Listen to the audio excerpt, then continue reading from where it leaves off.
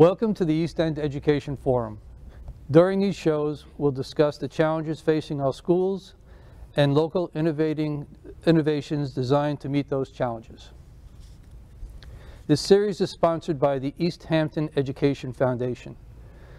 They have provided programming, grants, and scholarships for East Hampton Town schools since 2005. For today's panel, we have three outstanding professionals who have the daunting job of supporting the social and emotional well-being of our students so they can focus on learning. To my right, Christine Cleary, principal of the Spring School. To my immediate left, Brianna Miller, psychologist from the Bridgehampton School. And Aubrey Peterson, a social worker from East Hampton High School. Today's topic, which is continuing the silver lining lessons learned theme, is focused on social and emotional learning, or what educators, the acronym would be SEL. Social and emotional learning have been a topic of research and discussion within the education profession for decades. In recent years, there has been a push to incorporate what we know about social and emotional well-being and student success in high school and in life, and trying to get what we know incorporated into the cultural fabric of our schools. Childhood mental health concerns were already steadily rising over the past decade. We have experienced increases in substance abuse and suicide among adolescents nationwide. And the pandemic has compounded these existing problems, adding isolation, fear of sickness, food insecurity, and financial insecurity to the mix. In a recent article, Jackie Mader wrote, "We think of trauma as stemming from a defined event, an act of violence, losing a loved one, divorce, etc. But the decades of research on child development have also made clear that trauma is not caused by isolated events alone. Significant levels of ongoing stress, what they call toxic stress, as it is, can dramatically affect young people's brains. The pandemic has caused an environment where ongoing toxic stress can thrive. And these professionals have been dealing with that for, moving on to beyond 2 years now. The first thing I think we should do for our audience is define SEL, social emotional learning, because I've always had trouble with that name, because when we say social emotional learning, we think of it as, okay, there's a program we can put in for this. Mm-hmm. So let's start with what are we talking about when we talk about social emotional well-being of students? I would say that I believe it has to do with students learning to become self-aware and to learn how to be socially aware and how they interact with others, and also with that social awareness to, or rather self-awareness, to learn to look beyond where they are in that moment and try to develop a plan for themselves and goals and values and things like that help to formulate them as a healthy person. Yeah, I think for us, social emotional learning sort of lays the groundwork for success, both academically, behaviorally, because without having these coping mechanisms, you know, and emotional regulation in a very stressful world, the kids really aren't able to achieve academic success. As the world gets more stressful and the kids are more exposed to aggressive media and other stressors, I think that these things are being taught less and less in the home, and now it's sort of trickled into the schools in order to keep the kids sort of balanced and able to deal with whatever stressors come their way. Yeah, and when you think about social emotional learning, it's kind of the heartbeat of the classroom. You know, if you really think about it, it's about, you know, students learning and applying the knowledge of relationships and decision making and self-awareness and self-management to create that secure, safe environment in the classroom, so they're able to learn and able to succeed. But the social emotional learning has to come first. I think when we see the results or the problems caused by this, we see them in the high school level often, probably in the middle school and high school. But where does the learning start? Where do we start building those skills? From birth. Yeah. Okay.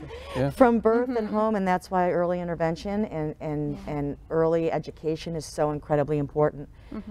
We see a huge difference. We're a pre-K through 8 school at Springs, and we see such a difference in kids that attend pre-K than the kids that do not, because of the social structures and just sort of those regulation, that emotional regulation, and so I think it starts right from the gut.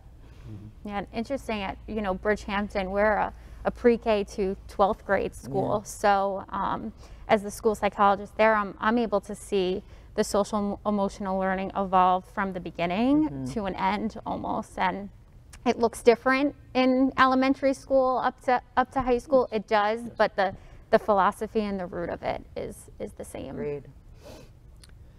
One of the things in the introduction, I took a quote, and at the end they talked about how these toxic stress can dramatically affect young people's brains. And they're talking about chemical changes in the brain. Could anybody, I hate throwing this out there when not knowing if anybody's got an expertise, but can anybody talk about that and explain it to our audience? You want to? You go ahead. I'm going to base mine on a book that I actually just finished called Kids These Days, and it's all about trauma on the brain and the amygdala and the flight or fight response, right? So, you know, when you are always under stress, toxic stress, your body goes into fight or flight mode, and you really can't regulate it. And because the kids' brains are always developing and they're too young to be fully formed, it makes it very tricky for them to regulate and to really understand the stimuli that's coming their way. And I think that it makes it impossible for them to really process things properly as far as academics and information, because they are in survival mode. I don't, that's what I took away from that book, so I hope that that's accurate, but I've seen it in action. I'm sure you have too in your schools. Brianna, do you want to add to that? Yeah, the amygdala is the key part of the brain, so that's definitely right. And also, you know, something I talk about as well is the prefrontal cortex for the students as well. You know, that front portion of the brain that is about decision making, and which is really difficult for students, especially when they're under stress or having trauma. I think adding to that, you know, there are obviously with the advent of the iPhone and the presence of screen time and all that, that has become such a huge issue.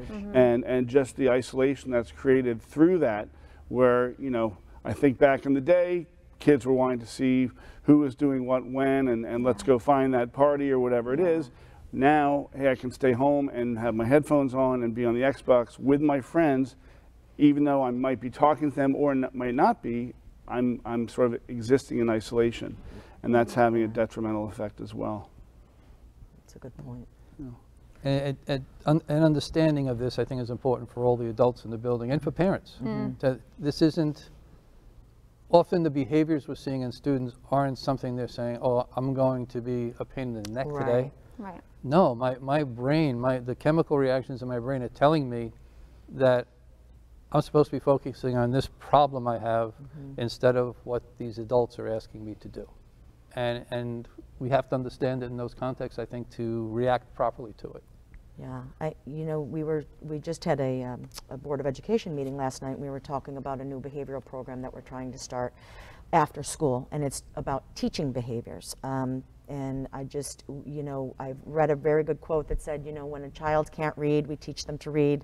When a child can't multiply, we teach them to multiply. But when a child can't behave or doesn't know how to behave, we punish them. And so we're trying to move away from that and more, you know, to teach these types of behaviors, you know, so that they can function, so that these kids can function in society and in, you know, in their schools. I often talk to elementary school teachers about this, that in the early grades, kindergarten, first grade, pre-K, we were teaching compliance. Okay, we were like, here's what it means to be a good student. And that was all about making the system function in an orderly way. And I think now we're seeing a shift to, we're asking you to act like this, follow these rules, display these behaviors because it's good for you. And then it becomes an intrinsic, I'm doing this for me. And that is a healthier way to learn. Yes. But also to differentiate between students as well for what is best for them in that moment, because that's key. I mean, you see, as you said, we can't just put every kid into neat little boxes and let them do what is expected of whatever the teacher expects or what have you. There has to be some understanding that each kid comes with their own skills and deficits, and they need to accommodate for that. Yeah.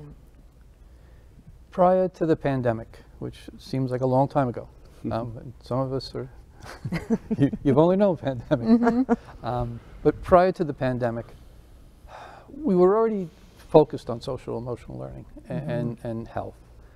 Where were we then? What were we doing in schools? What was, like, if you could think back to that, what was the new initiative then? How were we trying to shift the system? We were meeting on this. I think that was right prior to the pandemic, right? I think that was some coming into the way of thinking for the district and how to address those issues. I think East Hampton's done an amazing job of addressing social emotional well-being. There are programs that we have in the district such as Sources of Strength. There is what's the one in middle school? It's called I forget Try. No, that's what I was going to say, but no, I'm forgetting the name of it. But anyway, there's just a lot of program that was in place to try to address decision making and goal setting and being aware of others around you. I also think, speaking for East Hampton, actually, I used to work at Springs. When I started at Springs, I was the first social worker to ever work there. And to see how far schools out here especially have come in terms of providing services. I mean, prior to the pandemic, we had I think it was 5 social workers. I think in the district-wide there's 9 school counselors and 3 psychologists. And since then they've added on another social worker, and there's a lot in place, and there's a willingness to try to understand what the needs of the kids are. I actually run a club called the Justice League, and one of the projects that we came up with a couple of years back was to create an entire room, a meditation space. We call it the Tymann space, and it was an opportunity to go in there. And of course, unfortunately, we've had to close it down with proximity of kids, with social distancing. But that's something that's was established prior to the pandemic, and we'll certainly look to do that again. And again, that speaks to understanding that something like meditation, which I think years ago was quite foreign to so many people, is a part of the lexicon of what we're doing now. I mean, you can ask a kid and say, oh yeah, I have Headspace, I have Insight Timer, all these amazing apps that are there with guided meditations and guided, for whatever you're dealing with. I need to do a meditation for stress. I need to do a meditation for sleep. Those are out there, and a little pitch to the audience: Insight Timer and Headspace, both great apps for families and adults too to access as a way to address that. So I think there's just a lot that's been out there and been implemented to try and be aware of kids' needs. Cool. Agreed. So prior to the pandemic, it always seemed to me, being in education now for 20 plus years, it started with character education and sort of morphed into SEL, and then it was very much a program or embedded into the curriculum. So at the elementary level, it was Second Step we adopted, and then at the junior high level, we also have Second Step, but we also have health, health classes, and a lot of that revolves around SEL concepts. And we've worked with outside organizations as well, Megan's Law and Tyler's Project. And all of that, and I'm going to echo what Aubrey said, came out of the needs of the kids. You know, I mean, we really followed the needs as our demographics changed, as the needs changed in our district, you know, and of course with the state mandates, but we really did try to fill some of those gaps for our kids because they were hurting and they were coming from situations that were foreign to some of us. Unfortunately, they were real life for some of our kids. I remember in, I think it was 2018-19, right before the pandemic, we had gone from 2 suicide intakes K through 8 to 14. And that was pretty eye-opening as far as the stress and the distress that our children were dealing with. So I think also opening it up to outside organizations and partnering with them. Certainly East Hampton has been a huge guide for us in all the initiatives there. And, you know, you just really try to listen to what the kids need and put things in place. But I agree with you, Dr. Tymann, that it goes above and beyond an actual program. You have to live it every day, and you have to stop that child in the hall that looks disconnected, and you have to listen at lunch when they're talking or recess and really get to know the kids and build those relationships. We just finished yesterday a training of Sources of Strength, which is a program that comes out of University of Rochester, and basically what it tries to do, it is actually touted as a suicide awareness and prevention campaign. What's interesting is, so basically there's a wheel and there's 8 protective factors, and it teaches students and people who are trained to be understanding of those different factors and to try to access those when you're under stress or having anxiety or what have you. The interesting thing is, it's a program, but it's not a program. It's something that we try to sort of put into all aspects of the high school, and it's something that just is. Like a framework. So, you know, there will be students who say, oh, well, I'd like to be part of Sources of Strength. Well, you are part of Sources of Strength. It is something that sort of weaves its way into everything we do, and it's up to the students who are trained as well as the faculty who have been trained to try to make people understand that it's not just, hey, we're doing this, it's happening on Tuesdays at 3 o'clock. It's much different than that. And but I think trauma training is so important for staff at every level, bus drivers, teaching assistants, teachers, administrators. It's so incredibly important. We're trying to move in that direction.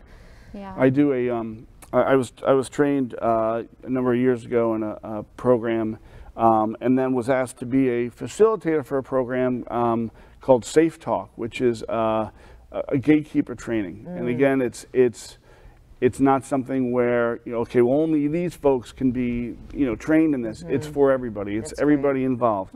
And actually, I'm planning one for December 7th. And students, the library asked me to do it. I've been doing it with them for years, East Hampton Library. And it basically gives kids 15 and older the opportunity to understand more about suicide and to address someone who looks like they may be in distress, and not to sort of shy away from it, and to understand that by your asking a question or giving what's called an invitation, you might wind up being able to help that person and then steer them to the helping professional or what have you. And having helping professionals in the school is so important. As Aubrey said, we have bolstered our clinician staff, so we have 2 school psychologists full-time and a school social worker, bilingual, and it has helped tremendously. And that's still not enough, you know? It's never enough, but I think that us pooling our resources out here on the East End and not waiting for a tragedy, but really supporting each other and being preventative and proactive is very important. And you know, the roles that we have as counselors and administrators, sometimes it's important not to think that we work solo by ourselves, that it's that collaborative approach. You know, interestingly enough, last year was my first year in the field, and I kind of hit the ground running during this pandemic time. And social emotional learning, you know, I would like to think has always been embedded into our schools for decades and decades, but now we just have this phrase that was coined and has become more of the forefront for our students. And, you know, myself as a school psychologist, my goal professionally is to be around and involved and present, because I think when you think about school psychologists, you think like, oh, that's the person who's in their office and has Absolutely. the clipboard and is sending the emails. But you know, I want to be the person who staff looks at, oh, that's the person who is so connected to the students, and that's the person that as a staff member I can lean on, you know. It's amazing the value, and actually it becomes a teaching point. Sometimes I'll go through the cafeteria, I'll just sit down with random tables, and I'll explain to them, well, guess what? Learning how to meet new people, that anxiety doesn't go away. Right. Like sitting down with a bunch of freshmen who looking at me like I'm crazy when I sit down with them, I'm feeling that anxiety. But to do that, as Brianna was saying, I'm exposing myself to as many kids as I can, so that when they're having a tough time or whatever, they can find their way to our offices, and it really does make a difference. Whether it's pushing into classes or running clubs or coaching or whatever, all that is part of, I think, you know, the best way to be a helper. You know, two things that came up. One, you mentioned bilingual, and I know in my time at East Hampton, and I'm sure in all the districts, and I'm sure it continues, finding bilingual staff is important, because 50% of our students at this point are you know, from Spanish-speaking community. Even pushing 60, I think. 60. And they need to see and hear people like them succeeding, learning English, succeeding in a, you know, that having that role model is important. Being able to communicate in the native language with parents is huge. And the other thing that came up, the adults in the building, which you all alluded to, need to be modeling exactly what we're asking the students to do. And to be honest about it, for a teacher, for you to sit down at a table and say, yeah, this is hard for me. This is stressful. This causes me anxiety. But you know what? I have to do it. That's my job. This is to model that doesn't go away. That's huge. And it's funny because I'm actually bilingual. I use that loosely. I'm always a little bit resistant to using that term. I do speak Spanish. It's not the prettiest accent at all times, but having said that, when just the other day when I had a student that I was introducing to our whole school and giving a tour with the help of another student, or with another student who was helping with the tour, to be able to show, hey, look, I'm willing to take a chance here and speak Spanish with you. Guess what? When you come in and hang out with me, I'd like you to give it a try to speak your English. If it isn't perfect, that's okay. And that's an important thing to try to put on to other kids, you know, to kids. Absolutely. And showing them and telling them that being bilingual is such a strength. It's such a gift. It's such a strength. And letting them know it's almost like a superpower, you know, that not all of us have, you know. And it makes them, you know, it really, they teach me, and they laugh at my accent too. And, you know, I think being willing to be vulnerable in front of the kids, whether you're an administrator, whether you're a social worker, whether you're a psychologist, whether you're the superintendent, whatever it is, I think they really, really respond to that, because we're all human beings at the end of the day. And that really is, that's where they're going to really make that connection. I found with working with Jimmy Stewart on Sources of Strength, as the assistant superintendent, participating in that and having students see someone from central office being vulnerable. You sit there and you talk about how you're feeling inside and things that happen to you, and doing it honestly is something students should see. And in that particular workshop, I mean, the first hour we spend time playing games and what we call icebreakers. And so when we're, you know, we as adults are running around being goofy or what have you, it's really, it means a lot, I think, and the kids love to see that. And the hierarchy goes away, and you all become people struggling to be their best selves. And that's in a crazy world. In a crazy world. And acknowledging that it's a crazy world, not sugarcoating and pretending that everything's okay, because I don't think, you know, they know, they feel it. They know that things are not, that things are off, and they know that things have gotten a little bit, you know, wonky. So I think having those honest conversations, even when they're little, they get it. They know, Oh, yes. you know. I think the younger they are, the more they see more through honest, everything else, and they get It's a right sixth to sense. yes. Yeah, yeah. So speaking about, you know, how wonky it's gotten, can you share some of the experiences you've had with student trauma now during the COVID crisis and steps taken to address those problems? Because our audience is parents, and we want them to know honestly what's going on in our schools and how we're working to make sure their children are safe and doing their best. Who wants to start? Yeah, There's so sure. much. This is really going to open a can of worms. Yeah. That's what we're here Yeah, for. I think, you know, when, and by the way, it came to me, it's Why Try. I Try is the other Yes, program, okay, but good. Why Try is the one in the middle school, which is wonderful as well. But I think that when we started this year, I believe it was our superintendent said that we're saying that this is about a return to normalcy. So to allow for the idea that, okay, this isn't going to be sort of a regular year. It's not going to be perfect. We're going to have bumps along the way and that kind of thing.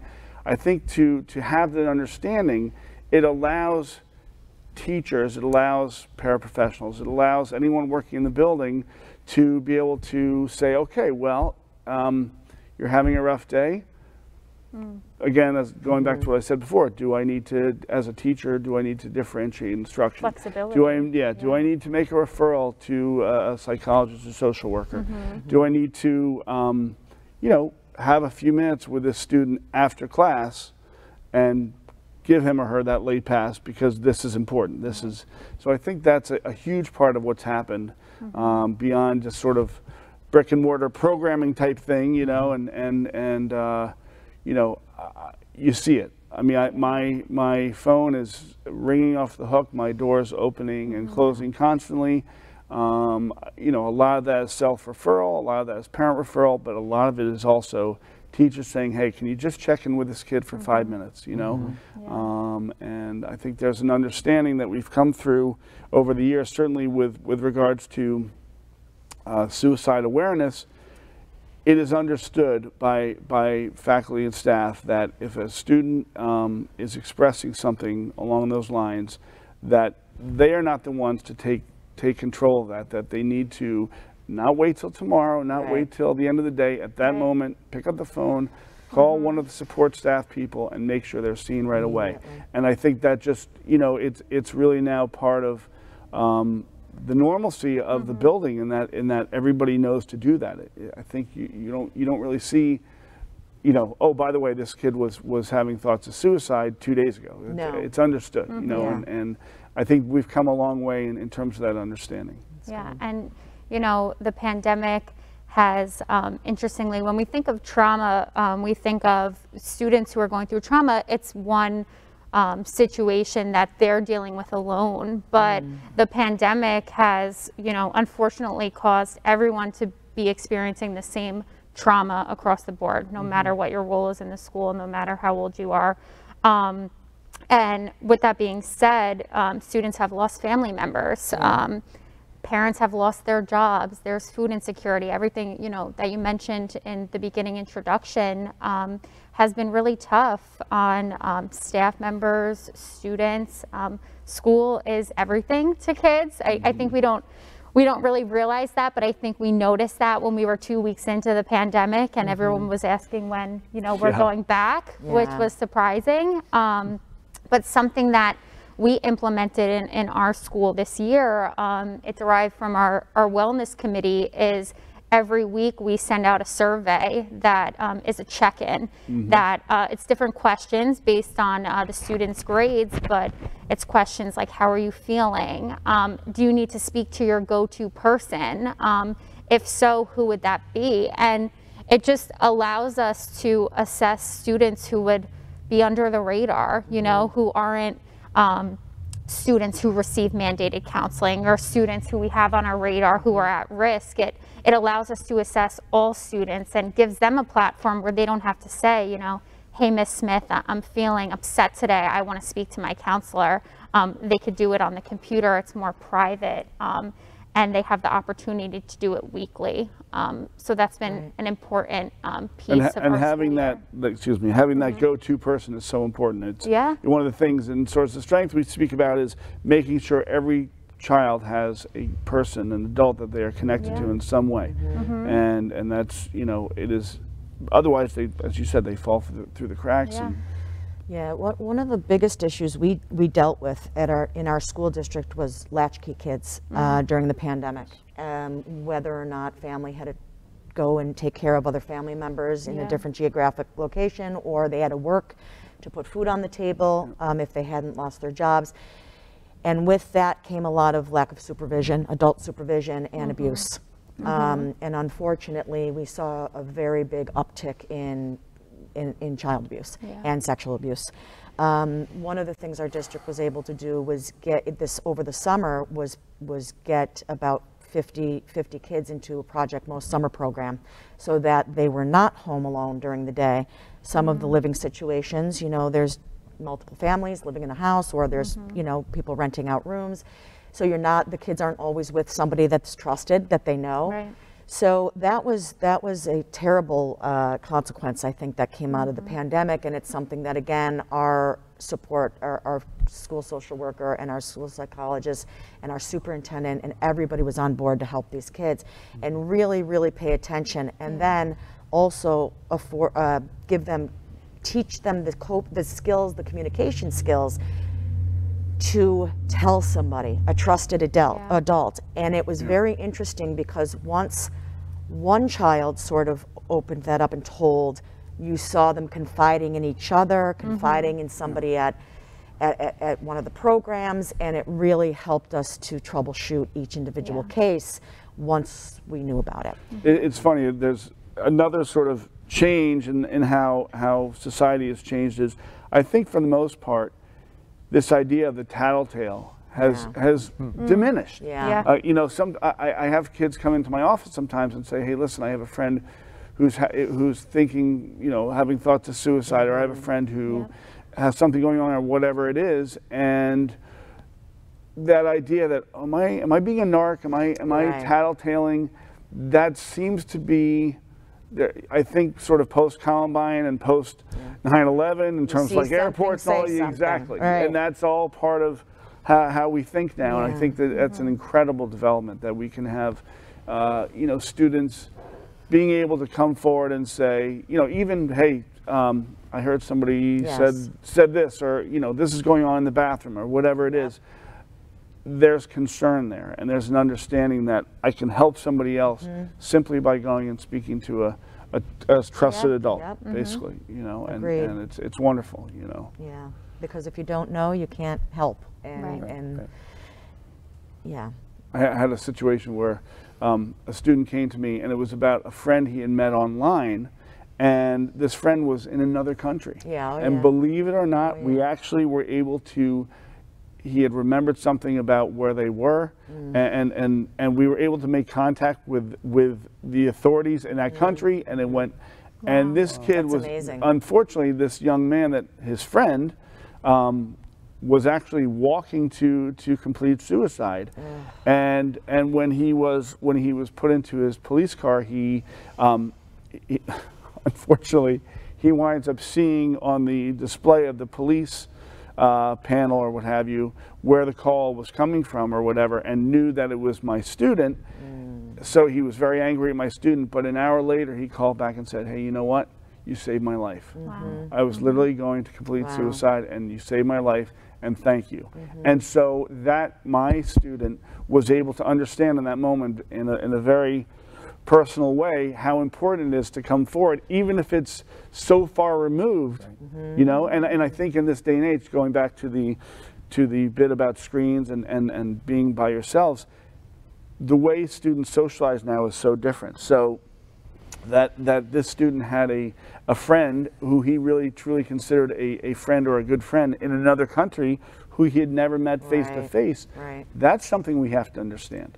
You know, it's a lot different than when, you know, I think most of us were growing up, and it's a totally different ballgame now. So that has to be understood too, that the reality of how they function, we have to adapt to them and not just be stuck in our way and how this should happen. Yep. Right.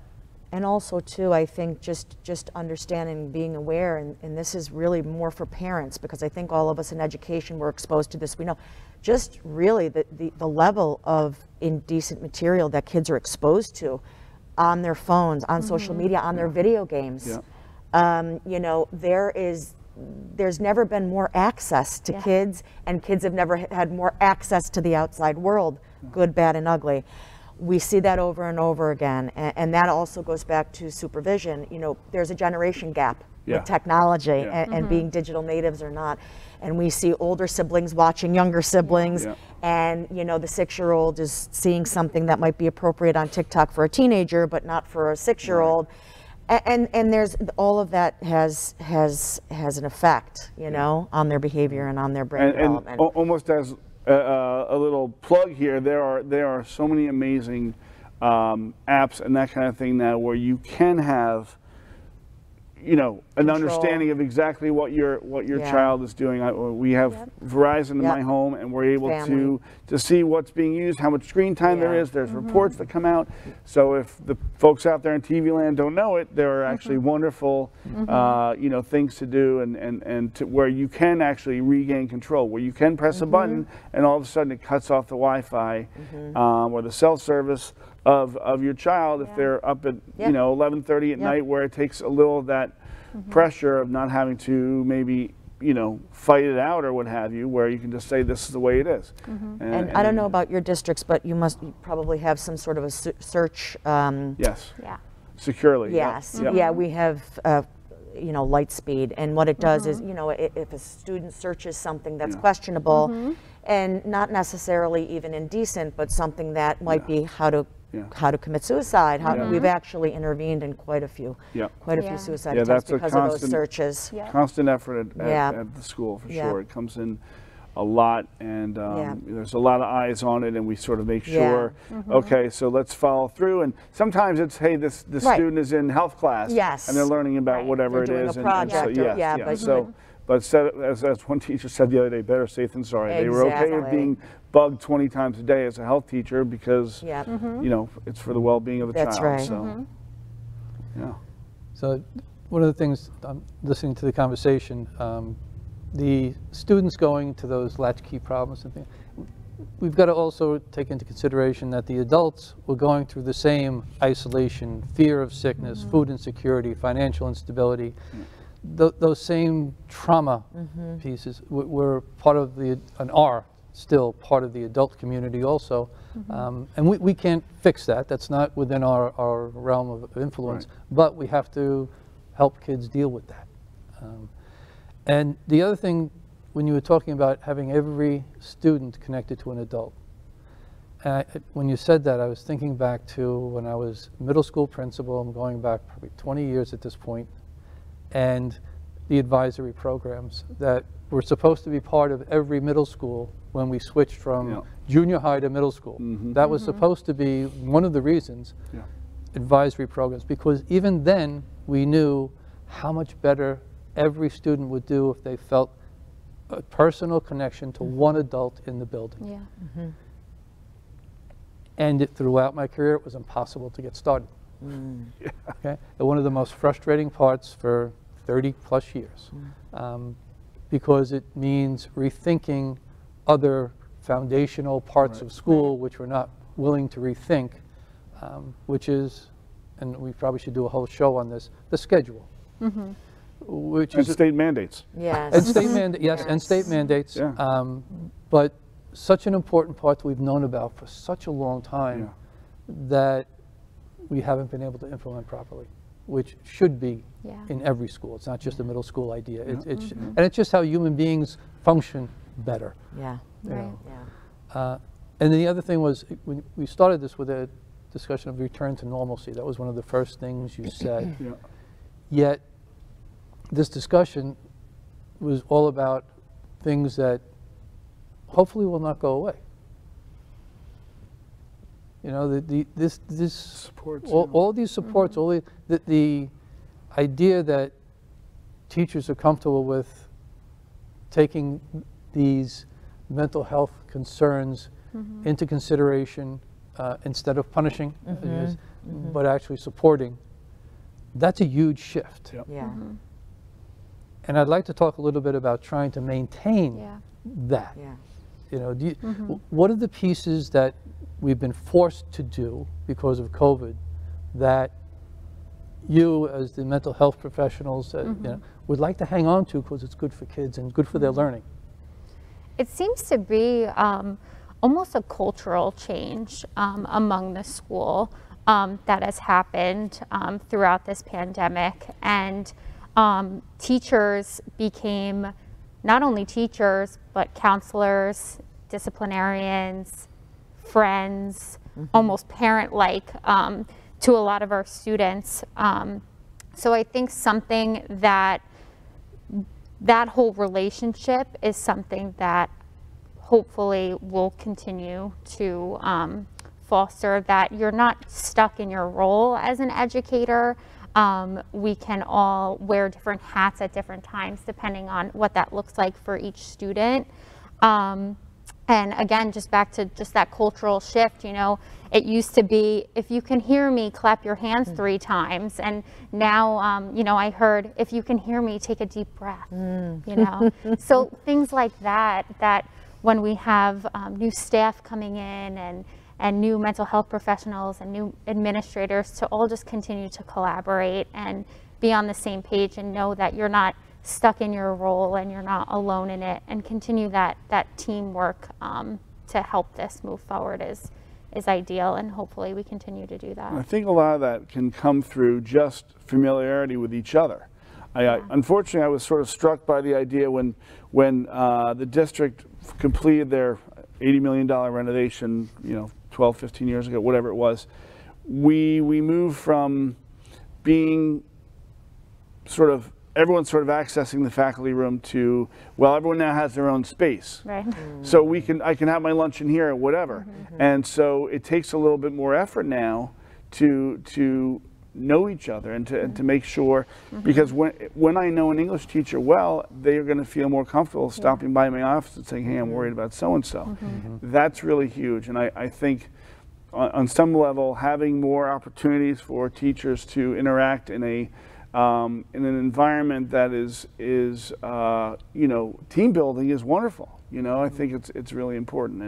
And having a background in project adventure facilitation and what we had back years ago with Boys Harbor, sometimes there's some thoughts of maybe making that happen again, which is amazing. We have Camp Quinnipiac, but you know, beyond the value that I've seen so strongly for individuals and small groups of students, there's a value in that for teachers with teachers too. Yeah. And knowing each other and being able to say, okay, I know you, I'm comfortable to have a discussion with you about this student or what have you. I think that's really, really important. And for us not to be those islands and reflective of maybe what some of our students are doing at home. And just you know, trusting each other as well. When we're in, you know, the pandemic is essentially in a state of crisis. So sometimes there wasn't time to sit and dwell on certain topics. You know, administrators had to trust us as the mental health experts in the building, and we had to trust our administrators, and administrators had to trust their teachers, and it just built those relationships that hopefully continues, where we can all lean on each other. Yeah, I think there was a huge paradigm shift in what are we allowed to do during the school day, because we are so used to having so many mandates and cover the curriculum, and everything was on such a fast forward reel, and the pandemic allowed us to slow things down and really sort of take stock and go, all right, it's okay to stop your lesson and check in with those kids. Right. It's okay to build those relationships with your colleagues. It's okay to spend a superintendent's conference day doing icebreakers, playing two truths and a lie with people you've been working with for 20 years but didn't know they were afraid of heights. You know, things like that. And I think giving that permission to the adults in the building, whether they be teachers or whoever, I think that has been a huge shift for us. And I'd like to see that continue, because I think things were so regimented for so long, and I think that fear kind of trickled down from state ed, and you know, that way. And of course, there's always going to be mandates, and you know, our job is to move that needle, you know, on achievement. But I think at the end of the day, we really remember that we're all human beings, and we were sort of in this together. And I appreciated that. I appreciated slowing things down a little bit, and I think a lot of us did. It's funny because you talk about these shifts and worrying about moving the needle on state assessments. But when we look at this and understand it deeply, if we want students to learn, this is necessary. Agreed. Yeah. And if we want staff to do their best work, this is necessary. Agreed. So these shifts that start to support social emotional health as a foundation to learning, if they become how we continue to do business, I think they will move the needle. I think one of the problems we've had throughout my career as educators is worrying about the test and the piece of information that might be on the test instead of focusing on the standards and the learning that's required to master that, which is different from filling in that blank, choosing the right multiple choice. Teaching students to be problem solvers so that they can look at a multiple choice question and solve that problem with the knowledge they have. We can teach that way, and it's much more supportive of students' intrinsic motivation. There are shifts that can be made that I think will help us emotionally, socially, and academically. But it's hard to get people to buy into that because it seems too big. I think one of the silver linings that has come out of the pandemic is, you know, back when we were all doing everything virtually, you know, there was a window into, quite literally, into the private lives of our students. And you know, I found that sometimes just having a conversation with a kid and seeing that poster on their wall or whatever it is, you know, elicited conversation. And I think that for teachers, for a lot of them who might not have otherwise had the luxury or the time or whatever it was to get to know those kids on that level, I think that has shifted, and that's allowed for you know, a greater understanding of the needs. And you know, for those of us in the helping profession, you know, we maintain so many sort of secrets about what kids go through, and we have, you know, because of confidentiality rules, we have, you know, limited ability to explain what's going on other than, hey, you know what, this kid's going through a lot. And now when teachers and other folks start to understand that, holy cow, what they are going through, the fact that they even get themselves into the building every day is a miracle. That you know, they're having breakfast not because they want the free muffin, they're having breakfast because they don't get breakfast at home, and they don't, you know, that lunch might be their last meal of their day, and all those kind of things. It makes a huge difference for everybody to understand that, and they're seeing it now on a more first-hand basis. I think kids are getting better at you know, explaining what's going on and sharing a little bit, and unfortunately that's, you know, happening through their anxiety and stress, but you know, it is allowing for a deeper understanding of what kids are going through. And it just goes back to, you know, if a student's mental health is unstable, they're not going to learn. And it's pretty simple in that way. And you know, when you compare physical health to mental health, a student isn't going to perform to their best ability in gym if they have asthma and they don't have their inhaler, right? So if we compare that to mental health, a student with anxiety who's having a tough day is not going to learn the algebra lesson like they should have.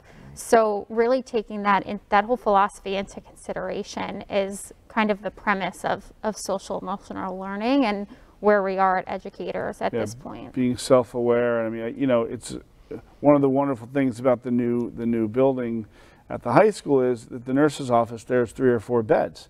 And you know, kids will just go there and they'll just go and chill. You know, and that's such a wonderful thing, that they can recognize in themselves they need that, but there's a place that they can go now too. You know, I mean, I always, whenever I'm speaking towards this, I always think of, you know, the culture in Japan where people understand a nap is a good thing, and we live in a culture that doesn't in any way tolerate that, and maybe we're moving to an understanding that taking a rest, you know, meditating, having a quiet space to be for a little while can rejuvenate you for the rest of the day or what have you. And just to go back to Aubrey's point about a window into the world of our kids, some of our kids, school is their safe place. Some of our kids don't have a place like that to go in their own homes, you know, and I think creating a safe and nurturing place for everybody, kids of all ages. Sometimes we think kids age out of needing that nurturing and that, but they don't. You know, we know adults need it too. And knowing that school might only be the only safe place in that decompression zone that they have in their lives. Yeah. And taking that very seriously. Yeah, I mean, with the housing crunch and everything that's happening here, can't tell you how many homes I've been in where a child has no privacy. Absolutely. They have no place to just chill. So when they're hanging around in town and there's well, why is that young man hanging out in town? Right. Well, the reason why is because at least he feels that he's got a place to be where he just can be on his own or whatever. And it's, you know, that's a whole nother episode. But, Right. Well, you know, feeling you have some control over your life is hard for some kids. When I think about the beginnings of the COVID crisis, when I was still working at East Hampton, and we wound up delivering lunches, I think that shocked people. How many lunches we were delivering, and we were working with Springs also Yes, on you that. were. Thank you for that. Yep. That was amazing. It was. The amount of need there was in such an incredibly wealthy community. And I mean, when you talk to people who are visiting from the city or what have you, and you tell them that they, you know, that we have, you know, the recipients of our free and reduced lunch programs are, you know, in the realm of 50 to 60%. What? Exactly. What are you talking about? How could that be? And sort of the whole understanding that there is another side to our community is enormous. We have, we just started a couple of years ago. We have a food pantry in the high school. There's one in John Marshall, which is accessed every single day.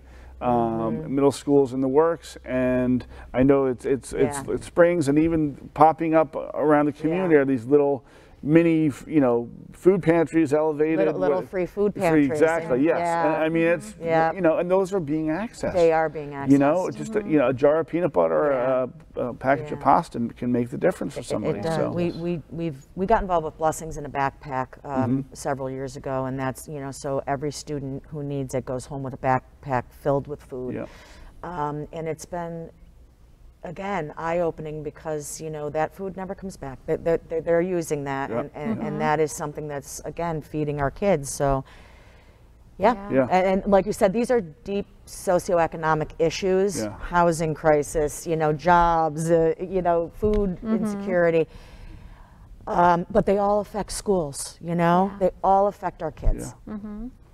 When I think about the shifts, the idea of teaching as going into your classroom and closing the door and it's your world in there, hopefully that's gone. Both for the benefit of the students who need teachers who plan together, and for the benefit of the teachers who need to not feel like they're by themselves. And the other thing is, I was thinking about when you were talking about that shift where students feel comfortable going and saying, I need to be by myself and rest for a while. When I think about my years, again, going back even more than 20, as a high school assistant principal, where students who made that claim right away were labeled as gaming the system, trying to get away with something. Or they're high. Or they're high, all these reasons not to accommodate that behavior. This is an important change. That's no longer how schools will be dealing with that, but we need to actually look at students as the people they are, and the complexity of their lives comes into our school every day, which goes to what you were saying. Have you seen changes in instruction and I know some of you are in the classrooms and some not as often, but the way teachers are presenting new learning to students, is that shifting? Is that changing? Because I think that's part of what needs to shift. Well, I've seen a lot more collaboration since the pandemic. I think people couldn't help but lean on one another, whether it was help me with this new technology, or it was, oh my gosh, you know, how are we going to make this work with these weird schedules and hybrid and all that. So collaboration, I think, has definitely increased, which I'm a huge proponent of. And again, I think going back to Brittany's point, having those mindful moments, using maybe sound chimes or sound bowls, or incorporating that mindfulness, that Eastern philosophy sort of in throughout the day for transitions, or, you know, and just again, slowing things down a little bit and not always being on that hamster wheel of you know, of covering the curriculum, if you will. That phrase of covering the curriculum has always driven me insane. I know. I don't even remember which speaker early in my career said, why would we want to cover up the curriculum? Which is what you do by going to try to cover so many ridiculous broad spectrum of learning, and going so quickly that nobody can really dig into it. And that's a state problem that we all should be pushing back against. Correct. Any other classroom changes? Any other shifts? I do know, even before I left, that idea of a little take a time out during class was becoming the norm. Allowing students to take that deep breath, close your eyes, we're going to meditate for a minute, 2 minutes. Very short little snippets. I saw it throughout the elementary school. It was making its way up to the higher grades. Do you see that expanding? Do you see that becoming norm? Yeah, I've seen in a lot of our classrooms, teachers creating a specific space for students in the classroom. A lot of teachers refer to it as a calming corner, or something along those lines, that if a student needs that moment, they have a space in the classroom that they can go to that has breathing tools, fidget toys, things along those lines. So they don't always have to leave the classroom in that moment. They have a space that's available to them. And something that we have been doing during the pandemic and continue to do now that all of our students are back is our morning announcements that were virtual when everyone was at home, done by one of our school counselors. And we continue to do it where students send in clips of what they're doing at home, whether it's cooking or something along those lines, videos of them participating in sports, and every Wednesday we do a Wellness Wednesday, whether it's you know, myself having a little segment on mindfulness and what that looks like, or some of our teachers jumping in about yoga or meditation or affirmations. Even something as simple as lighting. I mean, I'm finding more and more people are turning off the lights, turning off, you know, the harsh fluorescence, and saying, hey, you know what, we can create a space where you know, natural light is better, or you know, it just is not so. We're out of time. I want to thank you for coming. This has been a great conversation. I hope the audience appreciates all your work and the insights you've given them into the struggles in school, the daily struggles to help our students. And that concludes this session. Thank you. Thank you.